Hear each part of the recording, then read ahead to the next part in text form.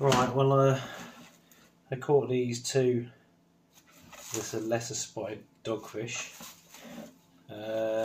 Minimum keeping size is 15 inches or 38 centimetres, something like that. 15 inches is 38 centimetres. Now that one I wouldn't really have kept that, to be honest, but it bled out. I don't know why, just bled, massively bled out from its gills. I think you can maybe see it start to bleed out on the video where I caught it. Now, normally I would leave the head on these because you need the head. Normally you would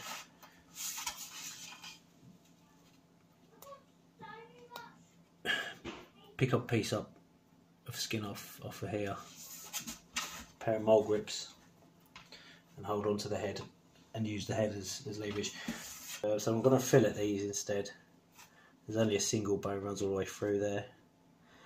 I'm going to fillet them, and I'm thinking that I might make some, I will call them dogfish scampi, because that's what I sort of presume they're going to taste like. The missus wants me to batter them, so I might very well have to batter them. But either way, I'm sure it's going to be tasty. It's got some lovely firm flesh. But maybe I'll do some breaded ones and some battered ones, and yeah, I'll come back to you when I've sharpened my knife. Would you believe all of my decent sharp filleting knives are in my tackle boxes, right in the sheds. So I'm struggling at the minute, but I'm sure we'll be alright. So I'm going to take this centre bone, follow that down. This is blunt as, oh, it's dangerous.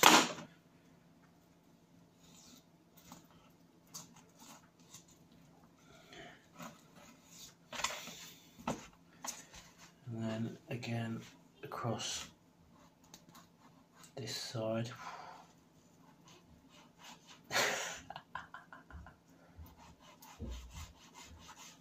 Lesson, people,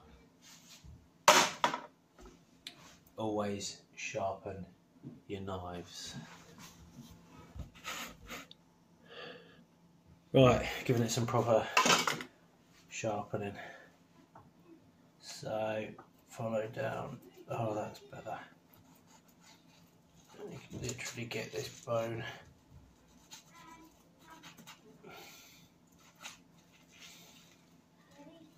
out of the centre.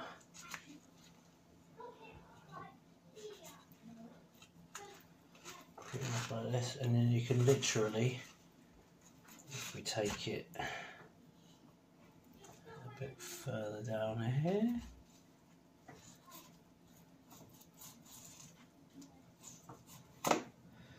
work either side of the bone.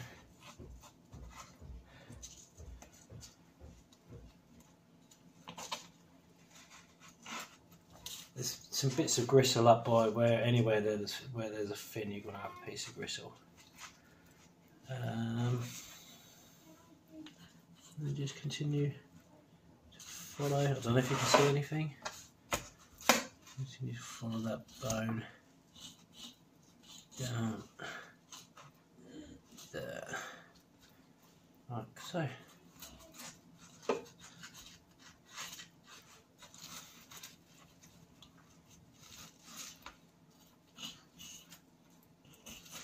Bit close there.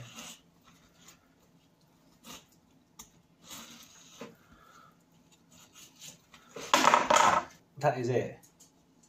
That is all there is in there.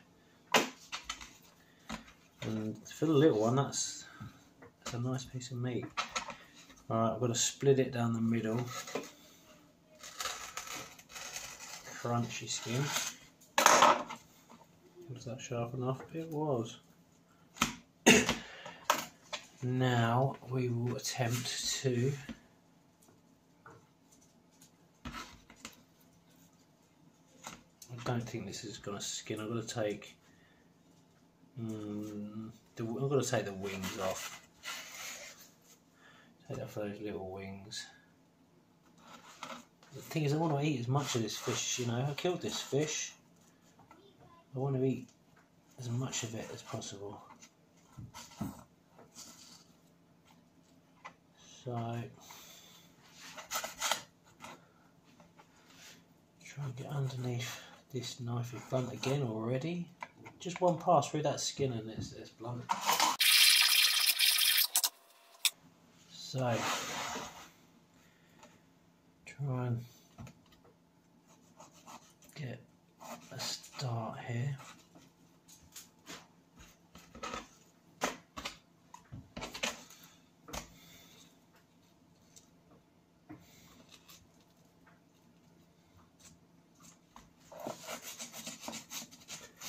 And then with a really sharp knife, you can take the fillet off. But we don't have a sharp knife.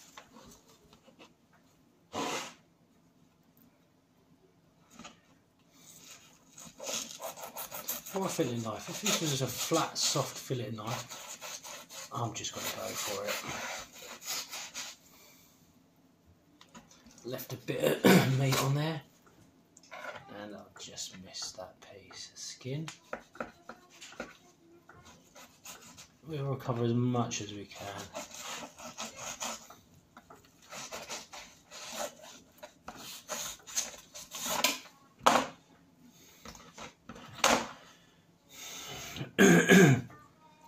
Now if I'd have skinned that properly with the head on, some mole grips, you know, I'd get all of that meat. Bear in mind this was the minimum size, it just touched 15 inches. So, you know, if you consider that a scampi, what we're looking at, chop, chop, chop, chop, chop, chop. 8 scampi. Shouldn't be calling them scampi, but we will, because scampi is expensive, and we like to recreate expensive stuff. Right, there's this.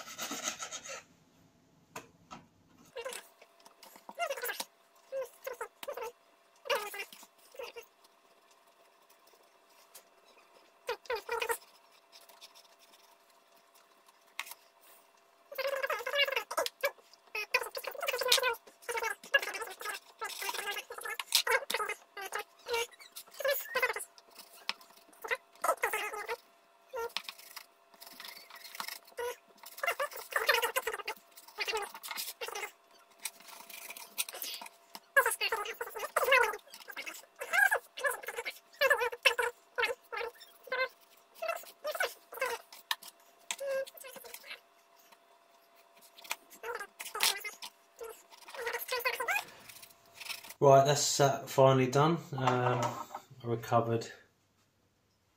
I'm happy with the amount of meat I've recovered. I don't see anything going to waste there.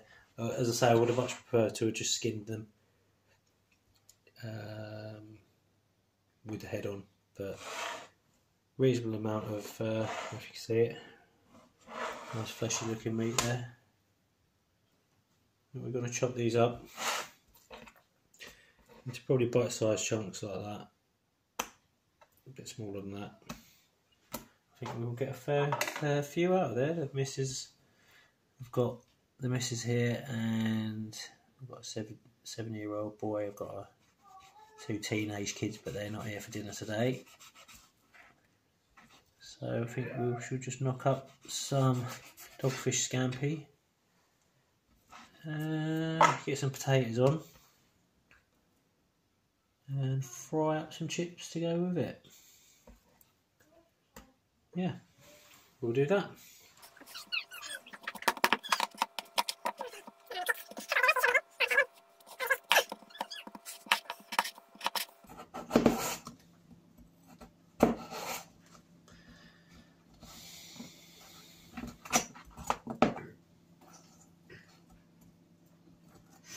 Don't want them too thick, do we?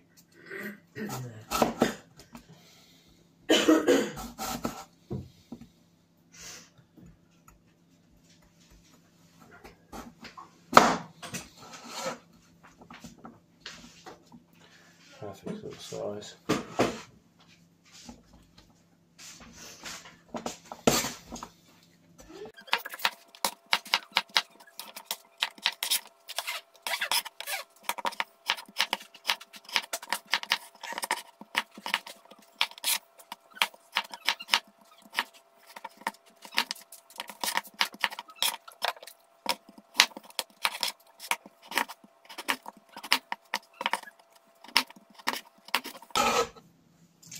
Wrist is holding up pretty well. In fact, the more I do, the better it's getting. Is it? Yep. Ow, just cracked.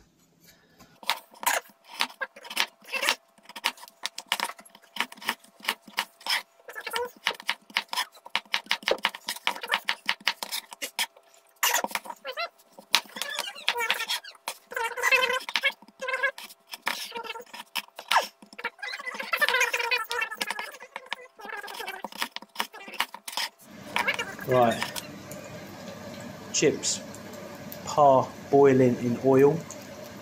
Let's turn that down a second.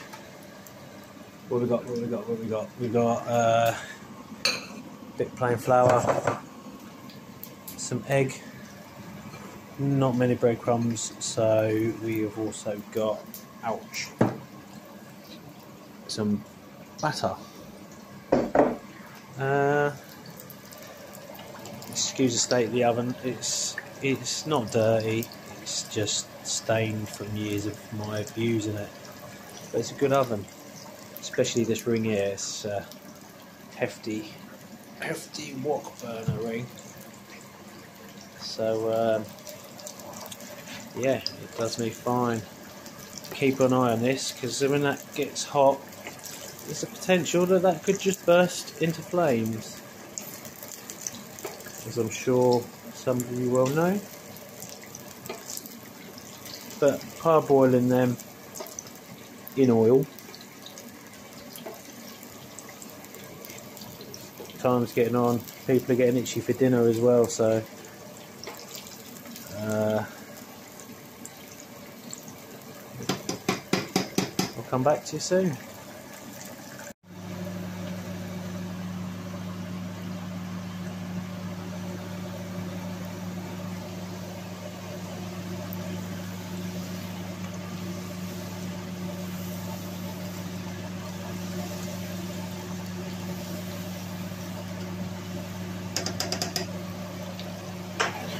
Right, chips are done. This bought myself a new Tefal wok because it was reduced to something silly like £6.50 in Tesco's, half price or something like that. And although it's like one of those thermal spot ones, it's got a big chunky metal ring on the bottom, it doesn't come up to temperature very quickly. I'm trying to cook these chips on about 150 degrees centigrade, so it's taking a little while. But my fish should be fine, so we'll be getting that in next. That's about all we're having with this. Fresh fish and fresh potatoes. Oh, and some peas. Better put some green stuff with it, apparently. Not for me, but for the rest of them.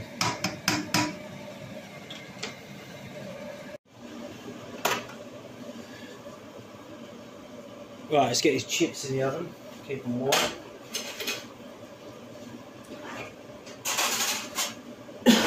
Hot. Whack the oil up. No idea what you can see. This is a must for any battering. Cocktail stick.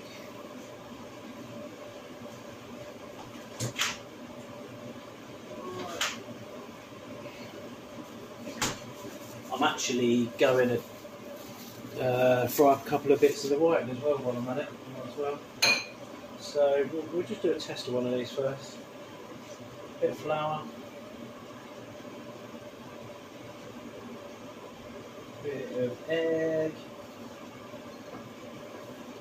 Toss it in some breadcrumbs.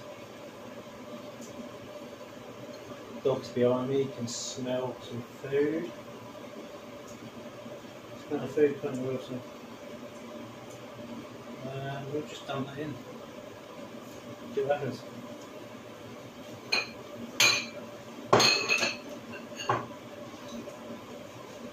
I reckon 3 minutes a piece of that take. We want our fish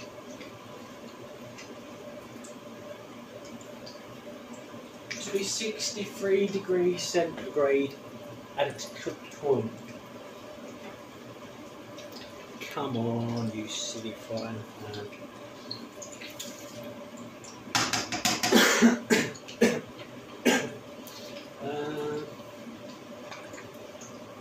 You know, 2 minutes probably.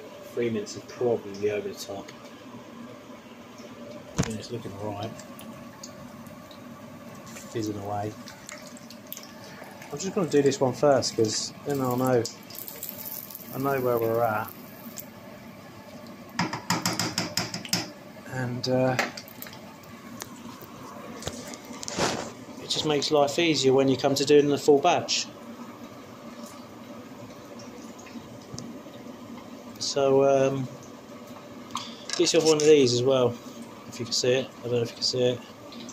Digital thermometer, very handy. Could cook things to perfection with these. You don't need to worry about poisoning people. Oh, it's popping. Right, stick that in the middle there. And at the moment we are at 70, we're going over 90, yeah, over 100 degrees. Over 100 degrees centigrade. So, turn that down a bit. Open.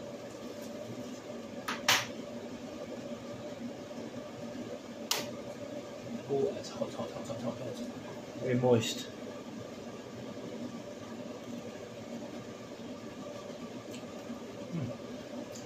Tasty. So they're 2 minutes. 2 minutes. Right, we'll crack on. Fry the rest.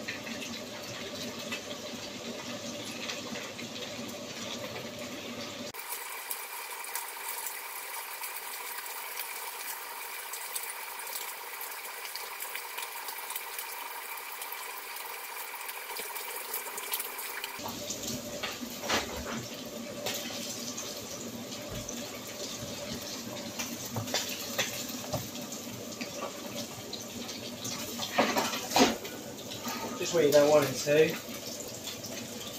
It gets too hot.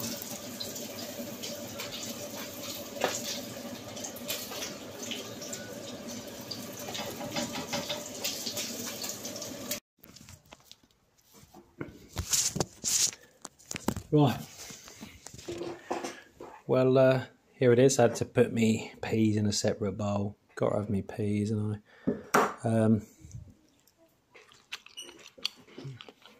there it is. Unfortunately,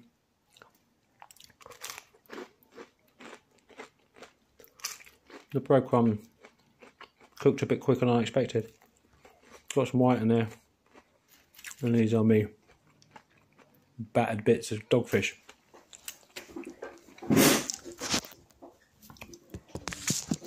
Don't know if you can see me. A bit of lemon on there, I reckon. Move me chips. Chips of always love some real chips. Himalayan pink sea salt.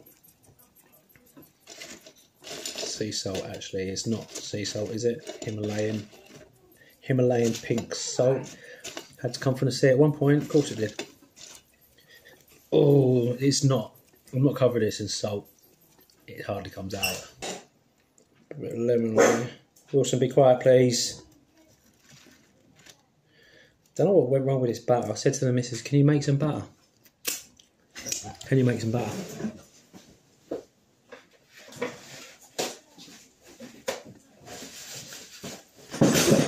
But she did say from what? And I said flour and water. Tomato sauce. I do love my tomato sauce. I don't eat like this all the time.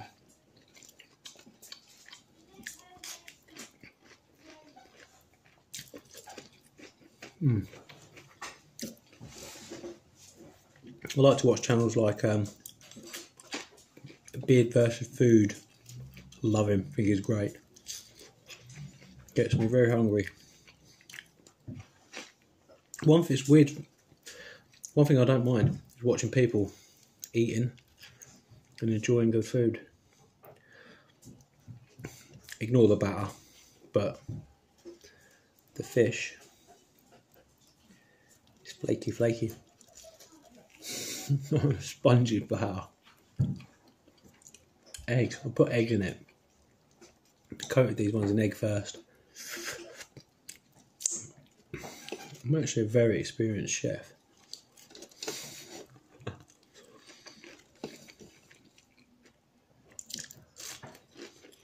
The breaded ones are good.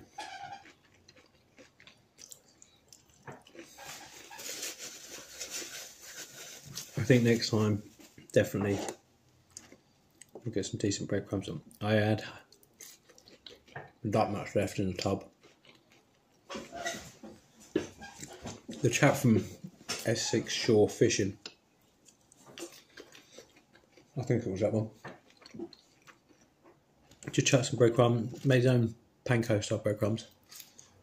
I just tried it. I need to. Sorry. Need to leave it in the oven for longer because basically what I made was toast. And as you know, grating toast which doesn't seem to work.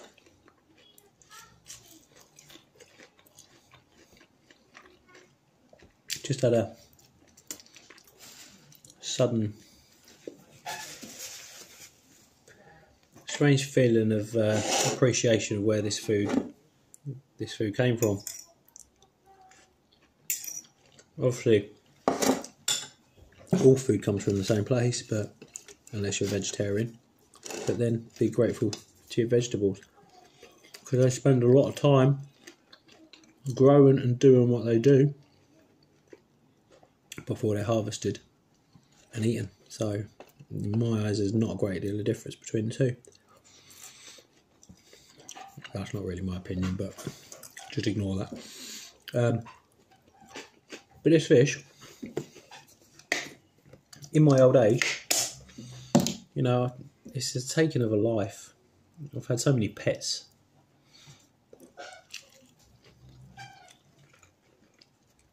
You know, I've got fish in the garden, in the pond. I have had fish in the garden, in the pond. Then it's broke my heart. You know, whenever, not broken my heart, but I've been really quite annoyed that they've died.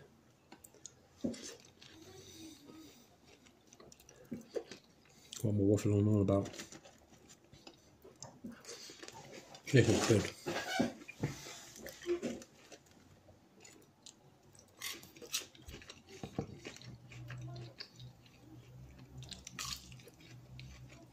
Now, if that doesn't look like a scampi,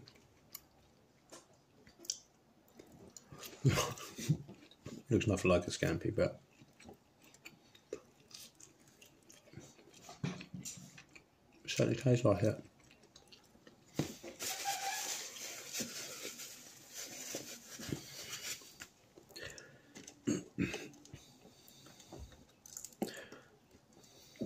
I've been struggling to put a weight on since I was diagnosed with the rheumatoid arthritis about 2 years ago.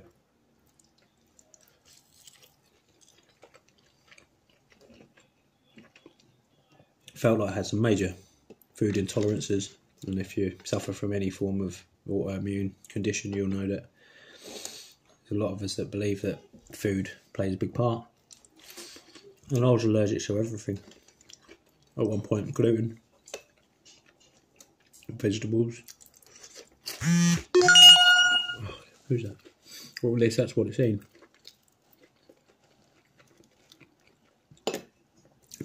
But, you know, I went on a journey of self-healing. They wanted to put me on the usual medication, methotrexate, pump steroids into me to stop the inflammation. And I just didn't feel it was necessary. Yeah, I was quite seriously ill, but you know, when I stopped eating gluten for 3 or 4 days, and my body, you know, all the inflammation went away.